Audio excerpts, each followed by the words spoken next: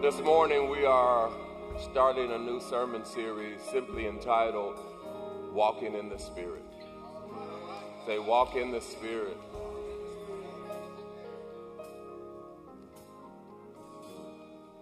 As a Christian, there will be some things that may be new to you. There will be some things that you know, and sometimes you need a refresher.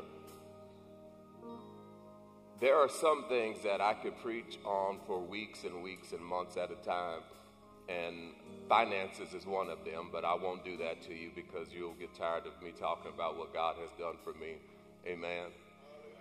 But this is one of the things that I think I could talk on for weeks at a time, because after you accept Jesus Christ, you need to be introduced to the Holy Spirit.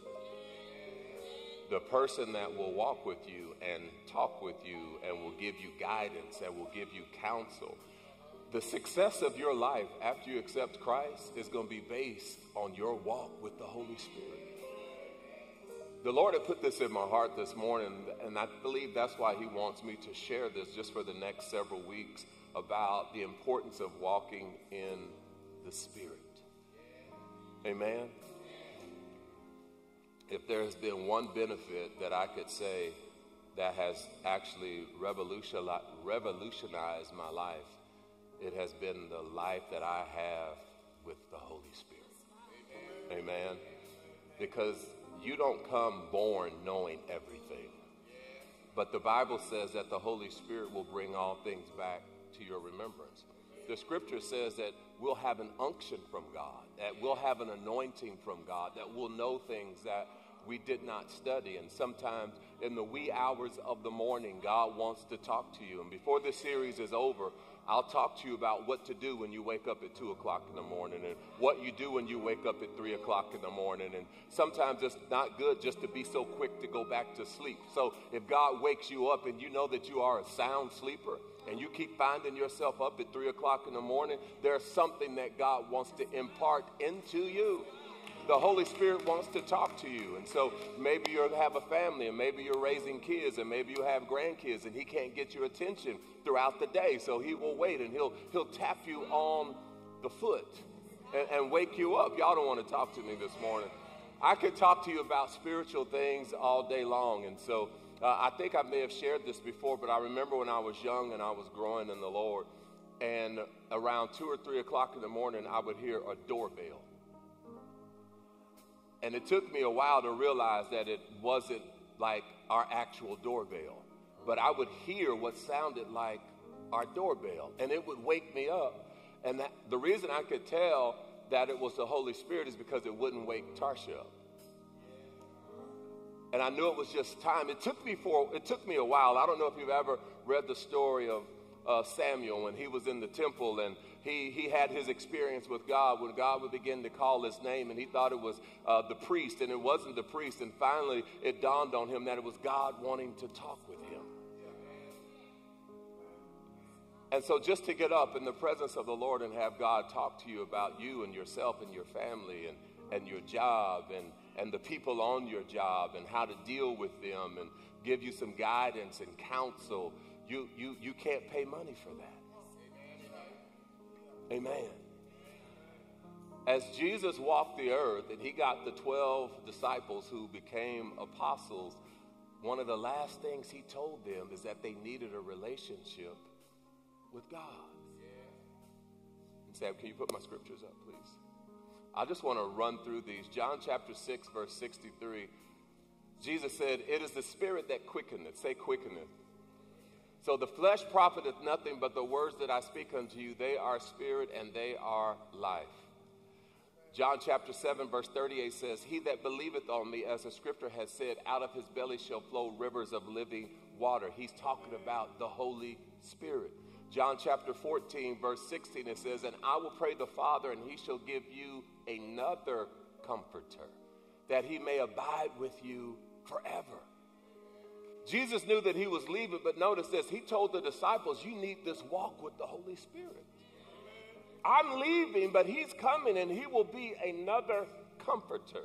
John chapter 14, verse 26, it says, but the comforter, which is the Holy Ghost. I'm old school, so I like that translation, Holy Ghost. Now we call him Holy Spirit, right? But back in old school church, he was just known as the Holy Ghost, right? And so it says, whom the Father will send in my name, he shall teach you all things and bring all things to your remembrance whatsoever I have said unto you. That we have a force in the earth known as the Holy Spirit who wants to help us live a victorious life. If I offered you Christ and we stopped at Christ and I did not introduce you to the power of the Holy Spirit, I would be negligent in my duties. Because you need to know that after you accept Christ, Christ is what gets you into heaven. He begins to break power in your life, but the introduction of the Holy Spirit will remain the power in your life. Jesus said, I want you to go wait until you be endued with power, the power of the Holy Spirit. A lot of times people have issues because they are not listening to the Holy Spirit. Before this sermon is over, we'll spend some time on a Sunday just talking about how the Holy Spirit talks to us. Because he may sound like a professor's voice. He may sound like your parents' voice. He may sound like a voice, may sound like your own voice. And we have to understand that it's really not us. It's the Holy Spirit wanting to talk through us. Amen. You know, there are many people who go to church who've not given control of their life to Jesus. And then there are some who have given control of their life to Jesus, but they do not have a walk with the Holy Spirit. Amen. And therefore you keep stumbling and you keep walking in defeat and you keep making the same mistakes over and over and over and over and over and over. You want prayer for the same thing over and over and over and over. You fasted for the same thing over and over and over, and the Holy Spirit has simply told you what to do. Oh, y'all not going to like me this morning. At some point in time, you have to give up control of your own life to what the Holy Spirit wants to tell you in terms of him directing your life. So we sing songs that say, I belong to you, but do we really? My life is not my own. To you I belong, but do we really? Amen. Galatians chapter 5, verse 16, and this is our foundational text this morning. Paul told the church at Galatia, or the churches at Galatia, I should say, this I say then, walk in the Spirit, and ye shall not fulfill the lust of the flesh. Walk in the Spirit, and you won't fulfill the lust of the flesh. Say, walk in the Spirit. Say, walk in the Spirit. And so walk actually comes from, I just feel like teaching this morning. So walk comes from the word peripateo. Say peripateo. Say peripateo, which means walk. It means to walk. It means to walk in an ethical sense. I like that. Because as you walk, as you're on your Christian journey, you ought to walk in an ethical sense. Amen. So that's how we conduct our lives. So when Paul told the churches at Galatia to walk in the Spirit, He's telling them to walk ethically, to walk honestly, right? Because, see, there are some things that if you listen to the Holy Spirit, he won't allow you to do because it's not ethical. Oh, you're preaching good, Pastor Randy. I started off preaching good, whether you say amen this morning or not. So peripateo is actually a compounded word, and peri comes from the first word peri, which means comprehensively around, and it means to look and to do something with intensity, all around on every side. And it means when you walk, you are looking to make sure all of your bases are covered. So when he says walk in the Spirit, that means every day you are waking up with the Holy Spirit. You're spending time with him, and you are allowing him to help you make sure all your bases are covered.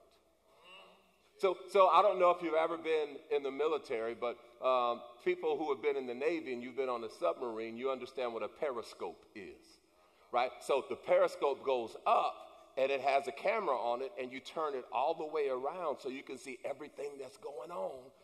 And even though you're under the water, you can raise the periscope up, and it'll help you see everything that's going on.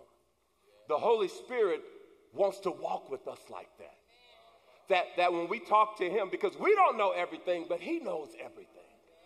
And so if we depend on him, he begins to show us everything around us that we need to know in order to live successful lives. So it means comprehensively around. It means all around, on every side, all of your bases covered. And pateo simply means to walk, and it means to walk properly. It means to walk around in a complete circuit, going full circle, meaning all of your bases are covered. Oh, how I wish God's people strive to have all of their bases covered. Y'all don't want to talk to me this morning. This is just our introduction, because every Christian should be walking under the power and the inspiration of the Holy Spirit. He will tell you how to go and where to go and what time to go. There have been times I've been going to work when I worked my secular job, and he would say, don't go to work that way today. Go another way. And he would say this, that, and the other, and so forth and so on. And I would find out later why he told me to go a different route. And in some cases, I never found out why he told me to go a different route. But I just know that when I went in the car that morning, I heard the voice say, go this way today. It's the Holy Spirit. Is this making sense to you? Let me share this, and I don't share this testimony that often because of how it affects people, but back in 1995, it's a long time ago for some people, I was at work, and I was working at a place called the Federal Reserve Bank, and it's in downtown Oklahoma City, 226 Dean A. McGee. And what we would do at the Federal Reserve Bank is that we would process checks, and from checks from smaller banks, they would send their checks up to us. We would process the checks. That way, if you lived in a small town and you wrote a check somewhere, that check had to be processed, right? So the money has to come out of your account even though you wrote it somewhere else. So that's what we were able to do at that time, because smaller banks did not have the machines that we had, and they didn't want to afford them, so they just made a contract with the Fed to do that. We also put money into circulation, right? So at any given time, we were responsible for millions of dollars. And yes, I saw a lot of people who started out with some integrity, but y'all don't want to talk to me. Because we also took money out of circulation, right? All the money that was torn and wadded, had gum, all of that. And so we would take it out, and we would check for counterfeits and, things of that nature. That's what I did on a day-to-day basis. And that's why even to this day, I can feel money and know if it's a counterfeit or not. Because just spending time with money, because when you spend time with the authentic all of your life, then when something is counterfeit, you know it immediately. No one has to tell you. You can just feel it. You're like, oh no, this is not right? And so I was there. I remember just being there one day, and I went to work, and when the Federal Reserve Bank, we had a cafeteria upstairs, and I had worked that morning, and by the time I got upstairs to our cafeteria, the cafeteria was closed. And so, but that wasn't a problem, because what I would normally do when our cafeteria was closed, I would just walk across the street, because across the street from the Federal Reserve Bank was what they called the old courthouse, right? I don't know how many people are familiar with downtown Oklahoma City, but the old courthouse is still there today. And then so I would go there, and that's where I would get breakfast if I missed the time where I would go to the Fed's cafeteria. I would just go across the street. And one particular morning, like I said, I had missed our cafeteria because it had closed. I went across the street to the cafeteria across the street. And so I got my little, biscuits and gravy because that's when I wasn't paying attention to what I ate at the time. And I had this thought that if I went to the building that was right next to the old post office building, that's where my credit union was, and I could go get some money out of the credit union and still make it back, I thought, before anyone knew that I was gone too long. Y'all don't want to talk to me.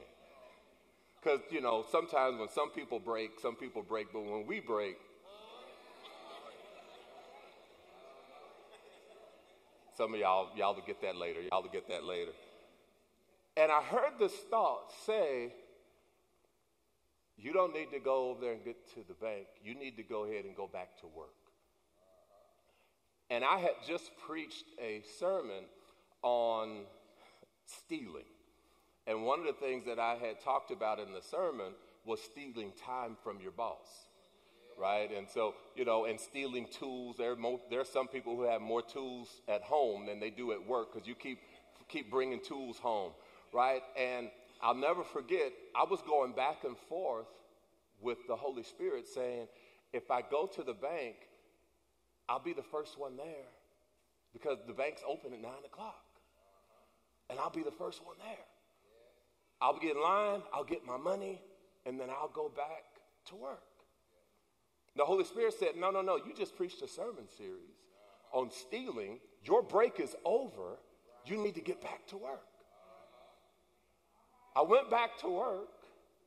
So I went from the old post office, went back across the street, went to the place that I was working,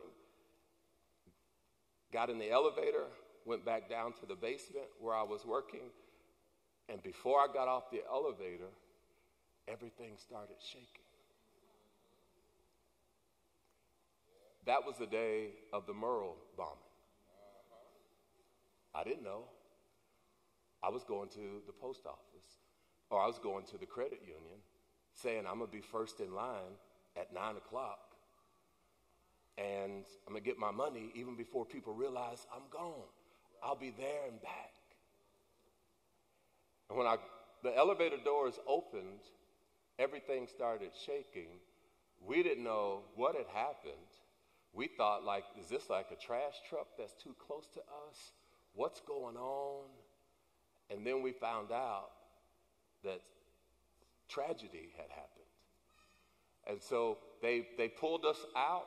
They said everybody's got to clear the building. We went down the back ramp of the bank where I worked because that's where all of the Loomis trucks would come.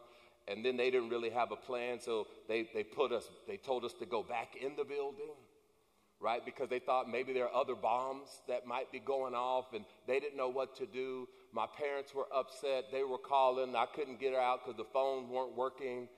And I ended up getting a ride to my grandmother's house, who lived off of 5th Street in Oklahoma City. It was like 10 of us.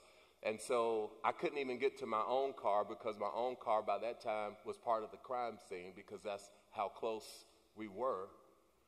And when I realized what was going on, the Lord took me back to him saying, you need to get back to work. This is how important sometimes walking in the Spirit can actually be. 1995, April of that year, Tarsha was pregnant with our first child, who was born that year in October, who the enemy would have loved for our child to be born without a father.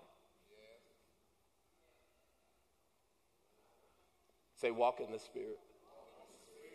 I don't give you that testimony to scare you. I give you that testimony to make you aware that God is talking.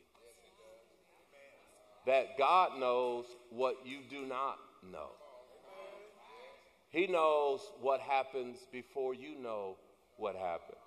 And the reason I said that sometimes I don't give this testimony because there are 168 people who were lost. That affects families and friends. And I don't know, for a long time I felt like, God, why did you tell me to go back to work? And then I was so thankful that I listened to the voice of, for something so simple, because I can't tell you how many times the Holy Spirit has told me something and I disregarded it. And I went on and did what I wanted to do my way. But that day, there would have been tragic consequences. Is this making sense? So you don't know why some people run and shout and scream and holler and cry and just lay out before the Lord. Because even if they don't tell you, you can tell like, oh, God has done something for them. And so whether or not you know what it is or how it happened or how long ago it was. And so when I look back, there's nothing that I could do to ever repay God for sparing me that day. That day. Because when I did go home, it was terrible. When we began to see the tragedy and the people and the bodies and the blood and all of the things that happened, and this was before I was in law enforcement, and it was just a tragic day. And I was on my way to the credit union, withdrawing my $15 before anyone knew that I was missing.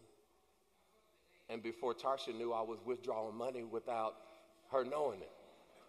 Because we were supposed to be on a budget. Is this making sense? How many times has the Holy Spirit talked to you about certain things and we neglected to hear what he was saying?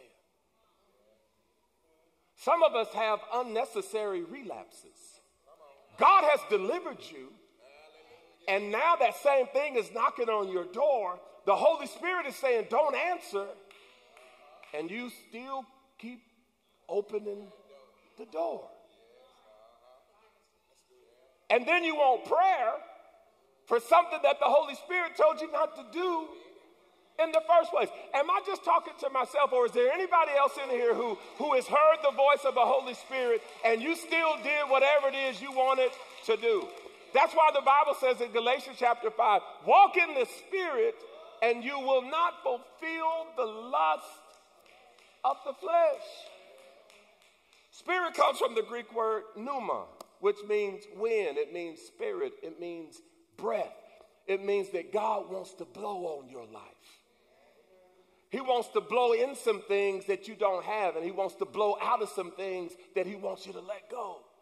Pneuma is where we get the same word pneumonia from, where it starts affecting your breath in your lungs. And so God says, I want to blow on you. When we first meet Adam in Scripture, no sooner than God made him did he blow into him. You cannot truly live unless the Holy Spirit blows on you. He's got to breathe in you. And he doesn't breathe in you one day. He wants to breathe in you and on you every single day of your life, because you don't go through something just one day. You go through something every single day. So he needs to blow in and you need to allow him to blow out. You're like, well, I'm holding on to this. No, let the wind of the Holy Spirit move some things out of your life. He wants to help you. As a Christian, you cannot afford to not live with the Holy Spirit. Is this making sense? I'm older now, and so for many things that I preach, I always have an example, an illustration. I could give you illustrations all day long of how God has blessed me. Is this making sense? Because even when you don't know what to do, the Holy Spirit is there to help you to figure out what to do, how to do, how much to do. I don't know if you've ever been involved in a conversation and the conversation turned where you were about to start talking about something you didn't need to talk about. And you heard the Holy Spirit saying, that's enough. Y'all don't want to talk to me. It's funny how he can blow in that like, that's enough. And he wants to blow the other stuff out of your life. And some of us obeyed and some of us kept talking because we thought we were in the middle of a joke. And we wanted to make sure that we got our point across and this, that, and the other. Or you could have a disagreement with your spouse and you can hear the Holy Spirit saying, that's enough. It takes two to argue. I want you to be quiet. And you're like, no, she gonna hear me. The Holy Spirit is here to help. He's here to help. When you don't know what to do, the Holy Spirit is here to help you. Pastor Randy, how do you know this and how do you know that? I don't. I have to pray to God just like you have to pray to God. Pastor Randy, when are we going to get our church? Are we going to get a building? Are we going to get property? I don't know. I just got this unction that I think is going to come this way. And I'm just believing God just like you believe in God.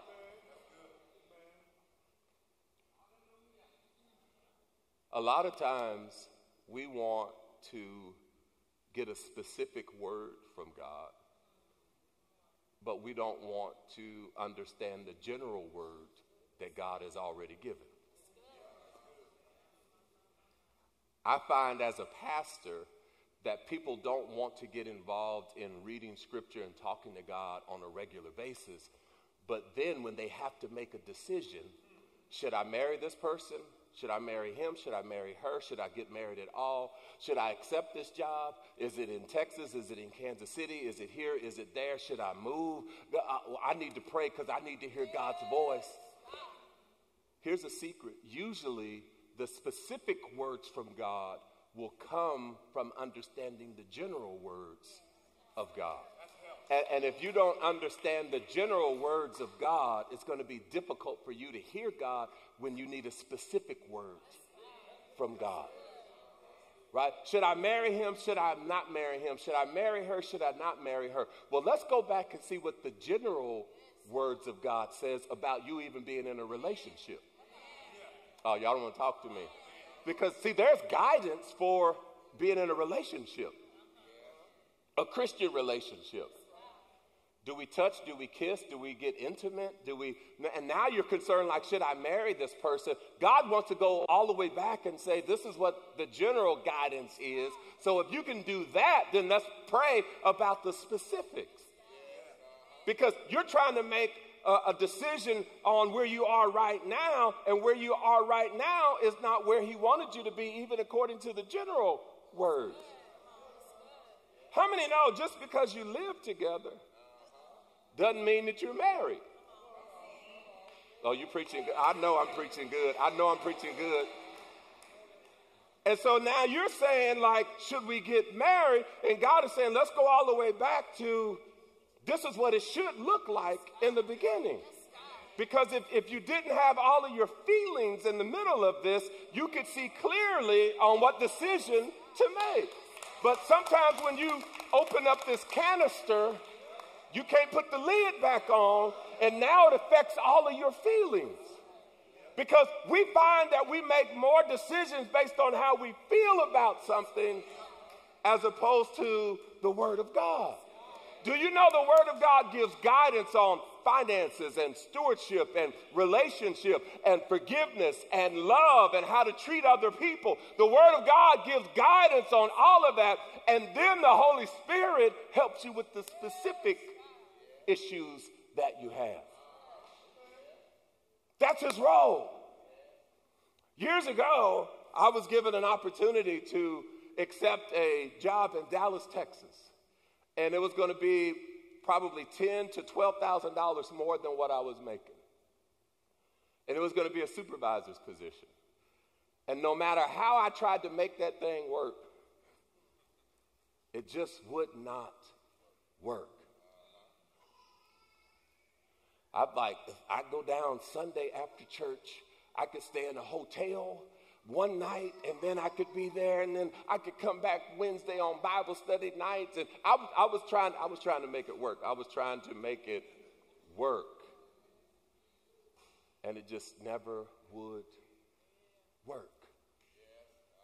Have you ever tried to make something work and it just would not work?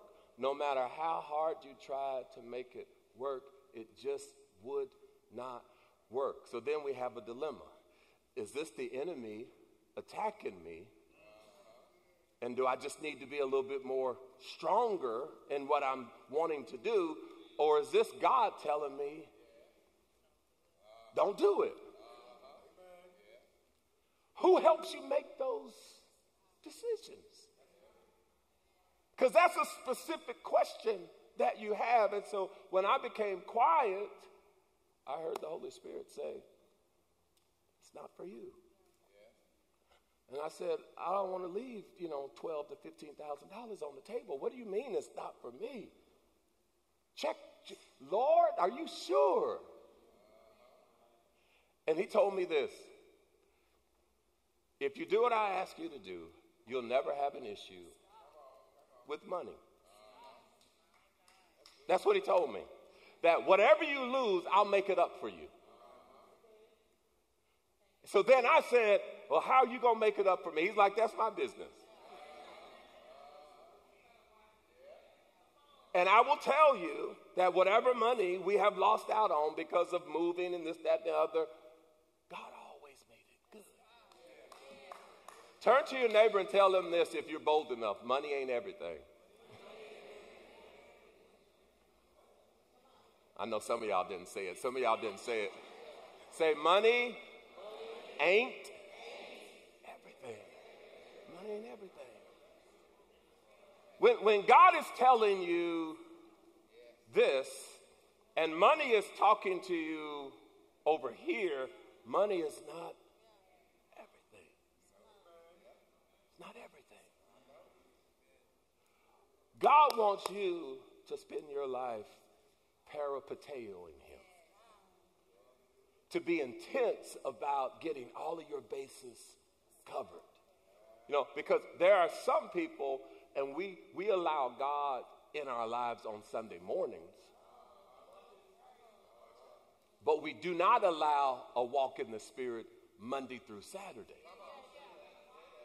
So we walk in the flesh Monday through Saturday, and then we walk in the Spirit for 2 hours on a Sunday, and we want a specific word when God is saying, I got a general word Monday through Saturday for you, but you failed to give me time in your life to develop this word in you. And then you want something in 2 hours that's going to totally revolutionize your life. And God is saying, I've been trying to talk to you Monday morning, Tuesday morning, Wednesday morning, Thursday morning, Friday morning, Saturday morning. And then you came to church and you were still halfway distracted when you were in church. And you only heard 30 minutes of an hour sermon. And you want to go out with like, well, Lord, I need you to talk to me. And he said, I've been trying to talk to you.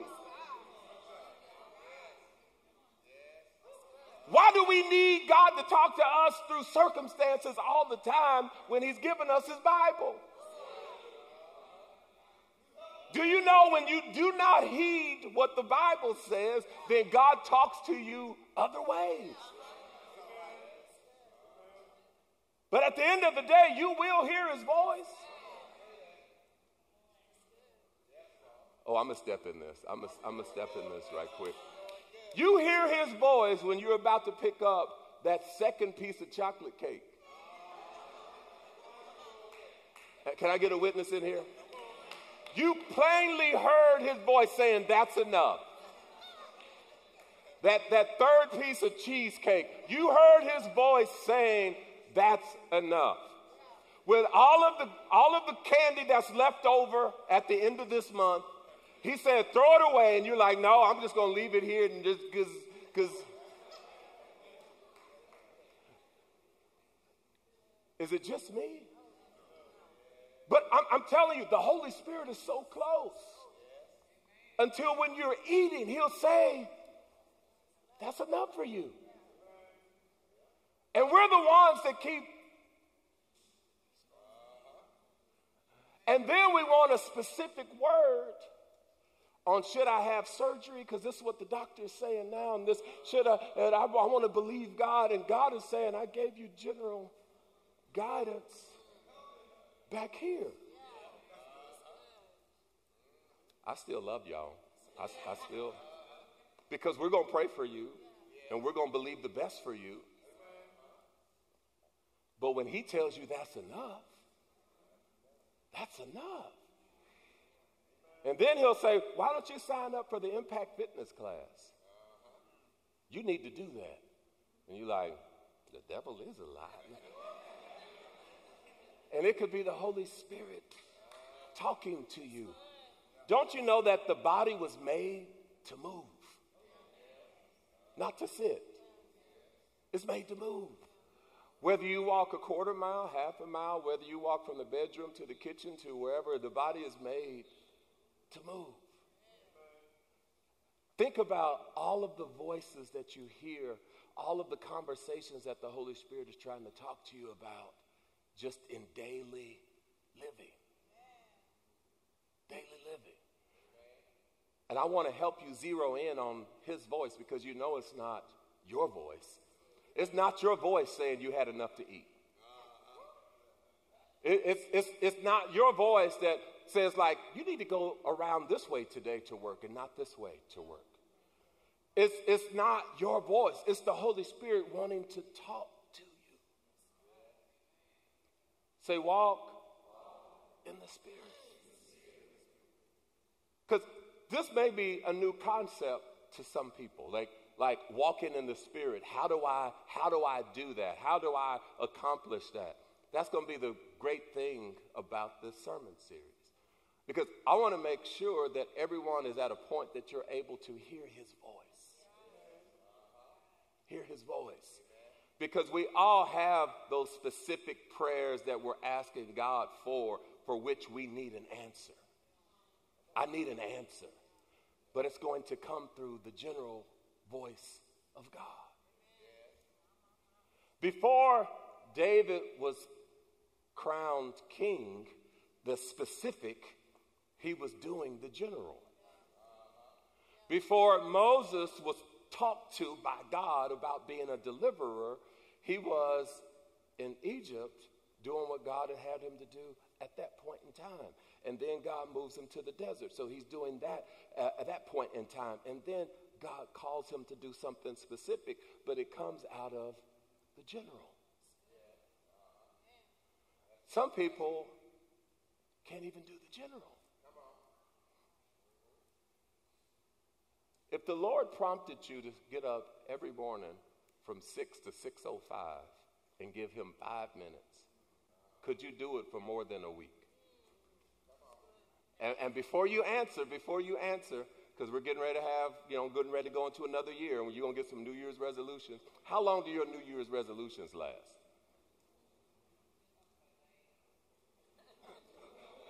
So it said a couple of days.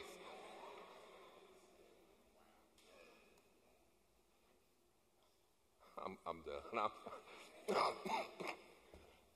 I had allergies all week this week, so pray for me. I want us all to understand that the Holy Spirit has what's best for you. He's got what's best for you. He has what's best for you.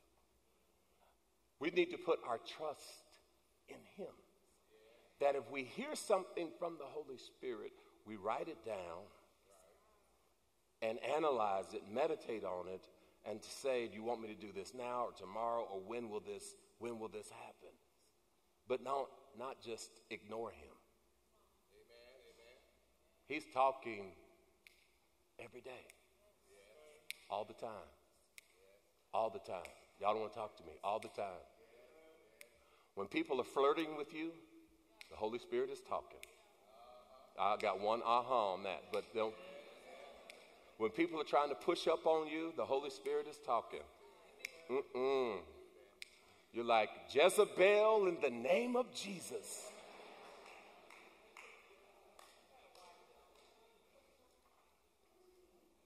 He's talking, trying to keep you together.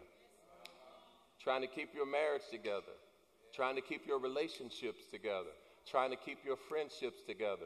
The Holy Spirit is the one who will come in and say, now, both of y'all can't be angry. You might have to be the first person to ask, to say, I'm sorry. The Holy Spirit put that in your heart. The Holy Spirit may not have put that in the other person's heart, whether it's your friend, whether it's your spouse, whoever it is. And then you have the audacity to say, no, I'm not going to say nothing until they say something to me first. Can you imagine how you would feel if you were always giving somebody good advice and they kept scorning your advice? You know what most of us would do? We would say, I'm done with you. I told you this, I told you that, I told you this, I told you that, I told you this, and you did. So then you're like, I'm done. Thank God the Holy Spirit is not like that. He still keeps coming. The Bible says this in the book of John. I'm going to leave you with this. John chapter 3, verse 1, it says, there was a man of the Pharisees named Nicodemus, a ruler of the Jews.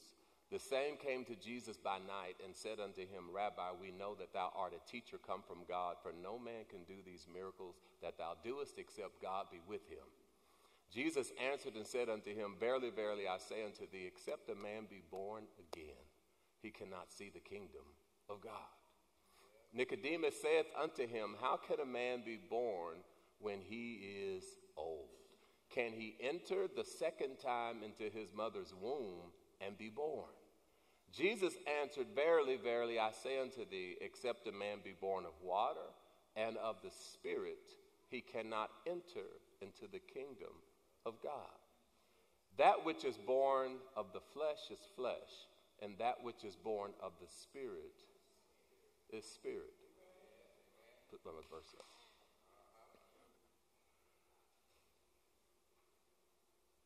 There was a man of the Pharisees named Nicodemus, a ruler of Jews. See, so it doesn't matter. See, walking in the Spirit is not based on your education. So Nicodemus was a Pharisee. Pharisee were the people who helped to write the law. They were the ones who were stuck on the oral tradition of the law. They were the lawyers. They were the ones that were always trying to entrap Jesus, right? And so the Pharisees and the Sadducees, and Nicodemus was a Pharisee. The Bible says, name Nicodemus a ruler of the Jews. Ruler actually means that he had a place sitting on the Sanhedrin council. The Sanhedrin council would be likened to our Supreme Court today. So not only was he a Pharisee who helped write laws like a lawyer, right? He also was noted to be on the Sanhedrin council because most Supreme Court justices started out as lawyers. Is this making sense? But just because you're educated does not mean you know what the Spirit of God is. So he was Pharisee named Nicodemus, a ruler of the Jews. The Bible says this, the same came to Jesus by night and said unto him, Rabbi, we know that thou art a teacher come from God, because nobody can do all the stuff that you're doing except God be with him. So notice he comes at night because he doesn't want his other prominent people, his friends, to see him coming to Jesus. He's smart. He's educated. Verse 3, Jesus answered and said unto him, Verily, verily, I say unto you, except a man be born again, he cannot see the kingdom of God. And Nicodemus said, How can I be born when I am old? Jesus is talking to him about spiritual things. But Nicodemus does not understand spiritual things because it's all been natural and fleshly for him. Sometimes, if the Holy Spirit wants to talk to you, you can't receive it in your flesh. So he said unto him, How can a man be born when he is old? Can he enter into the second time into his mother's womb and be born? And Jesus is like, man, will you grow up? Verse 5. Go back to me to verse 5. So he said, Verily I say unto thee, except a man be born of water and of the Spirit, he cannot enter into the kingdom of God. That which is born of flesh is flesh, and that which is born of spirit is spirit. it's difficult to live the majority of your life in the flesh and then want to birth something in the spirit. In fact, according to Scripture, it's impossible, because that which is born of flesh is flesh.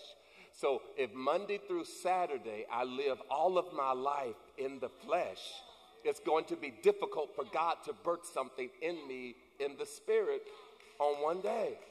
Is this making sense? So if all of my friends are fleshly and all of the music that I listen to is fleshly. I was listening to the radio the other day, and I think it was a song by, Ed Sheeran. I don't know if I'm pronouncing his name right. But his song was like, I just want your body. That's all. He's like, yeah, I think of you, and my sheets smell like you. And he never said like, I love you. He just said, I love your body. And if you listen to that all single, all day, it's going to be difficult to birth something in the spirit. Now, do you have to be, holy, dressed from the white down, from the top to, no, but I'm saying you've got to at least give God some time. Because that which is born of flesh is flesh. And that which is born of spirit is spirit. In fact, the Bible says that the natural mind is enmity against God. It says the natural mind can't understand the things that God wants to give you through the Spirit. These are sermons that I want to preach in our church. But people have to be at a point that they want to understand spiritual things. And not just cars and homes and jobs and money and relationships. And God wants to talk to you, man. He wants to build you up. He wants to make sure that when you go around people, you're able to touch them for the sake of the gospel, and that they have a relationship with the Holy Spirit. That when you go into work, you become the light. That when you go to the car wash, you become the light. When you come to choir rehearsal, you become the light. You don't fall into the fleshly pattern that everybody else has slumped into, but you're like, oh, no. The Spirit of God is in me. The same Spirit that raised Jesus from the dead also lives in your mortal body. And He wants to walk with you. I'm going to say this, and I'm going to be finished.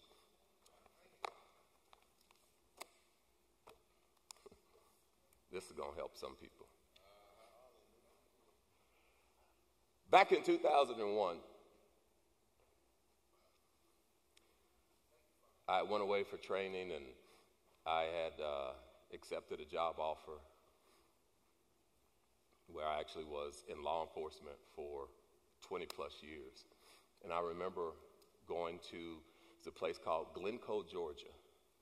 That's where the training facility was, and I was gone for several months. But, and there's a story in that, how I prayed and asked God, like, is this the right thing for me to do, right? To be a preacher and then also to be in law enforcement. It's kind of, you put people in handcuffs and then you say, I'm going to pray for you. I'm going to pray for you. Y'all are laughing, but I've done it. This is real life. Because, when we arrested people, it just wasn't worldly people. They're deacons, too. It hurt my heart when we found out, like, this man was a deacon in his church. So I talked to the attorney. I'm like, what can we do? I'm like, and at some point, then it's out of your hands, right? So, but I'll never forget when I was in training and we graduated, the instructor, he was looking at me and other people, and he said, y'all are graduating today, and now y'all can legally carry a badge and a gun. And we was happy. I got my badge, got my gun. Y'all don't want to talk to me. And so some days I still carry it just because, I'm retired now, but I'm like, sometimes I just like to have it just right there on my chest, right? So go back and look at my picture, still look at my picture. And he said, I want you all to be careful, because he was talking to the men and he was talking to the ladies. He said, because there are some people who are attracted not to you, but they are attracted to a badge and a gun. And I didn't understand what he meant, because I was married. And I'm like, don't nobody want me but Tarsha.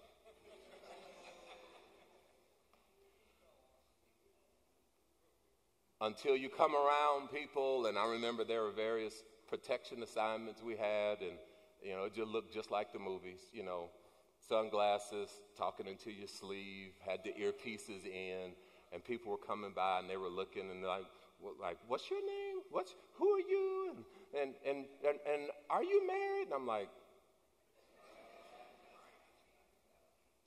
but then I realized that sometimes people are attracted to a badge and a gun, but then other people may be attracted to a uniform. Other people may be attracted to a professional sports player. Other people may be attracted to people with benefits. Y'all don't want to talk to me. Other people the attractions just come. But it's the Holy Spirit who says, no. What's your name? Nunion. I'm like, girl, you don't even want to meet my wife. I'm telling you. She paid a huge price for what I'm looking like now.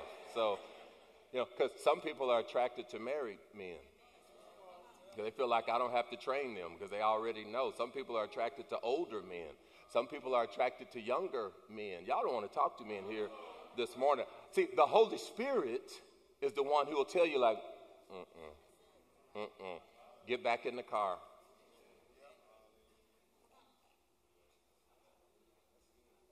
See, y'all think I'm old, but there was a day I wasn't old. People like, woo-hoo, I remember pumping gas. People like, where you come from? I'm like, girl, go on, I'll spray you with this thing. You're about to get me in trouble and you're going to get beat down. You just don't have a clue. So just because you have a ring on doesn't mean that people won't flirt. And they won't try to push up on you. Is this making sense? It's ladies and men. I'm helping you this morning. 32 years of marriage. God knows how to do it, but you're going to have to listen to the Holy Spirit. You're going to have to listen to the Holy Spirit. There are sometimes the Holy Spirit will say like, no, you can't be around them. Ooh, y'all don't. Sometimes the Holy Spirit will say like, no, you can't be around them. You can't be around them. I remember there was a time that I went home, I was talking to Tarsha. I'm going to tell you this and we'll be finished. And she was saying, I think so-and-so is like flirting with you. We were in church. And I'm like, no, she ain't flirting. She ain't flirting with me. She like, boy, stop. I think I know flirting when I see flirting. And I wanted to be a little bit naive and go, nah, that couldn't be it. No, that's just, no. And sure enough.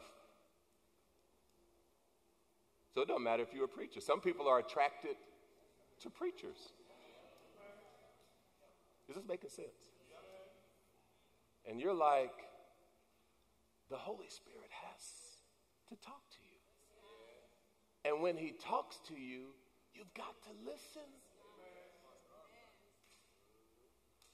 I believe that before anyone relapses, you've heard from the Holy Spirit. Telling you not to do it, telling you to stop, end it right here. So you can get like Joseph, just leave your coat and run. Run as fast as you can. You can live to fight another day. We'll stand on our feet.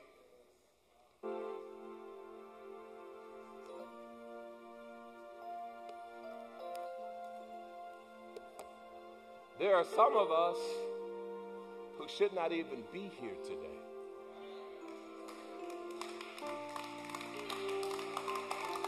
If it were not for the voice of the Holy Spirit.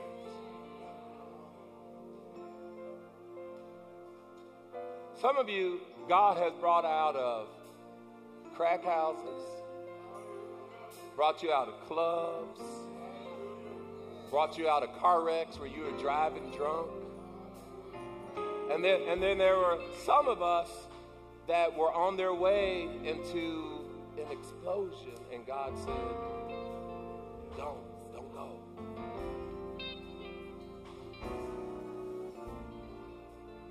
And when you think about those times, I thank God for the power of the Holy Spirit.